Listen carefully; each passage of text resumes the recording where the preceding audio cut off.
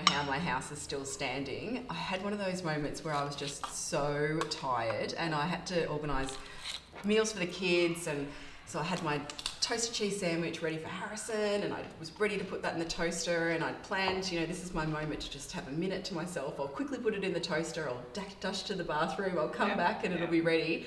So I had the toasty ready, I had Lucy's pouch ready to go, and I just put Lucy's pouch straight in the toaster, pulled it down. Like a plastic. Say that, just not squeezy pouch. Yeah, a squeezy pouch. Not even thinking about it. I raced to the bathroom, and I had literally just arrived in the bathroom, and I'm thinking, something smells. Oh no. Something smells wrong here. Burning. And so I just raced out, and it was just smoke. Oh no.